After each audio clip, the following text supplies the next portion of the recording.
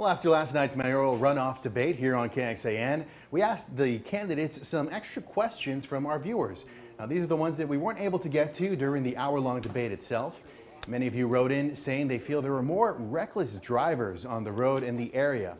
So we asked Celia Israel and Kirk Watson what can be done to make the roads around the city safer.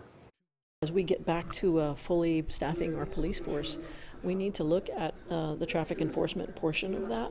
And it doesn't have to be punitive. It can be a positive engagement. What happens when you have an understaffed police department is people are put on other duties and you lose some of the people that are dealing with patrolling our streets. And so you have more reckless driving, you have more speeding, and you have unsafe roads.